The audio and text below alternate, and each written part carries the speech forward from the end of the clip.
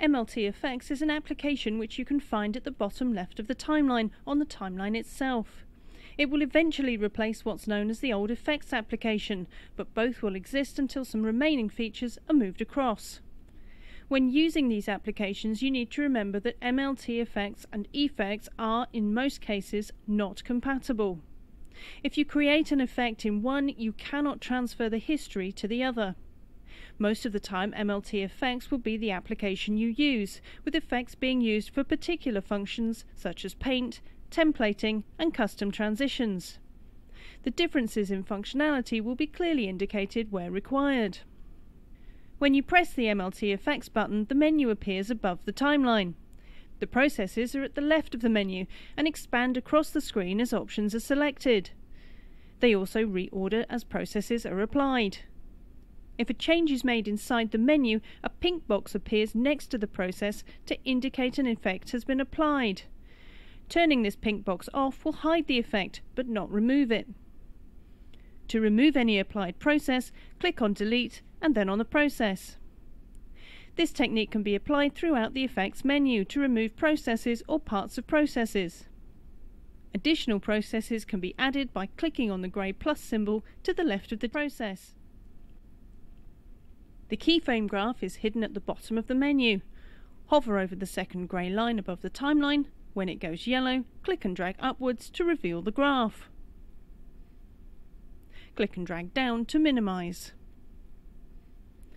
Clicking on the desk button at the bottom left of the screen will hide the desktop and bring the MLT FX menu full screen. There are three different ways processes can be applied: to segments, to tracks, or to the whole timeline.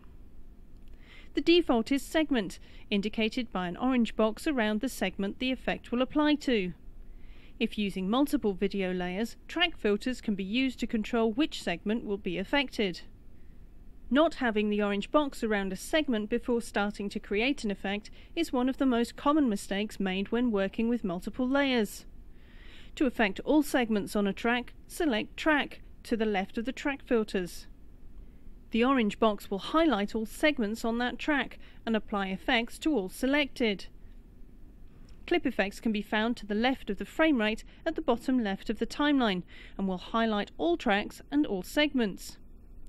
Clip effects has priority, then track, then segment, so if you apply a DVE to the segment but then desaturate using track, all of the segments on that layer will be black and white, but only one segment will have the DVE applied. A red and black unrendered indicator will appear at the far right of the timeline next to the audio level bars.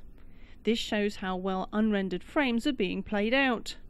If there are segments that need rendering, an orange bar will appear in the dark grey area above the clip segment, and a gold box will appear at the far right of the timeline above the mute and solo boxes.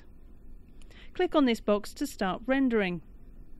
The box will be purple while the render is in progress, and a purple progress bar will appear above the segment currently being rendered. The box will be grey when the render has finished, or if there are no clips that need rendering.